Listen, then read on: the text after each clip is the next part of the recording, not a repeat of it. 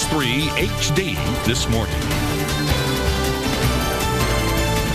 Actress Natasha Richardson is being remembered after her tragic death earlier this week.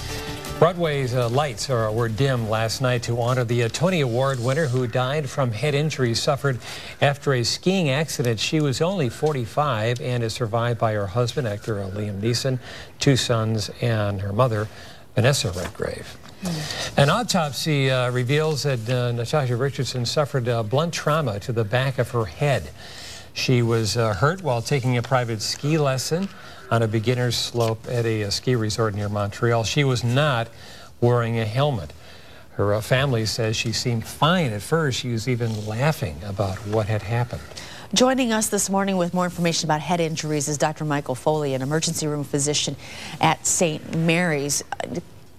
There's a lot of times when people fall, they bang their head, just like she did, and she was fine and refused medical attention. At what point, we were talking about it before, sometimes you want to be like, well, if I go to the doctor, are they going to laugh at me and think, oh, you're being, too overconscious about this? What are your suggestions?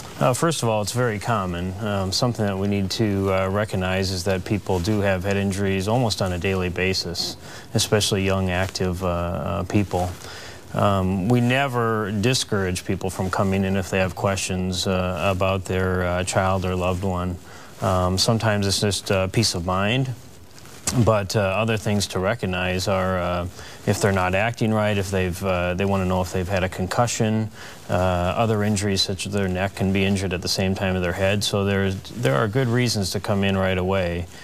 Pre-existing medical conditions and sort of extremes of age are good reasons. It doesn't seem to take much to suffer a head injury, be it a fatal or perhaps just I don't mean just a concussion, but because that's very serious too. It doesn't seem to take much of a bump, does it?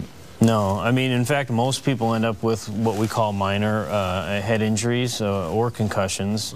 It's unlikely to become a fatal event, but that's exactly the window that you want to be very cognizant about what to look for. The first 24 hours, if something's going to happen, that's when it's going to happen.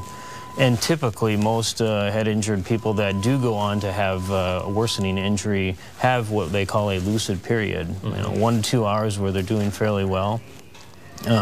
So that expectation of they're doing well after the accident is not a good sign that you can just let things go and not pay attention to them over the next 24 hours. So what are the signs that people should be looking for? Initially, I like to, in the emergency department, see patients that have other injuries besides just their head. So if they broke their leg, you might have a distracting injury that prevents you from really looking at the signs of head injury. If they've lost consciousness, what period of time or over what period of time that was. Anything greater than probably 5 minutes, we start to wish that you would come in and maybe be evaluated. Nausea and vomiting are a big thing. Headaches develop, but that can be common even with a minor head injury.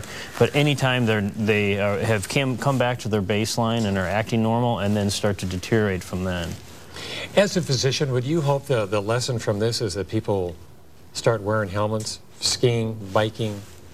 Helmets. They say now that helmets will become cool. Yeah, helmets are very important. I've seen a lot of people in the emergency department in helmets that walk out and they never have a problem. It's hard to quantify how many, if they wouldn't have had helmets, would have had a problem, but even 1 out of 1,000 of a young individual that does not have a closed head injury or a severe brain injury after a fall or a skiing accident is worth it.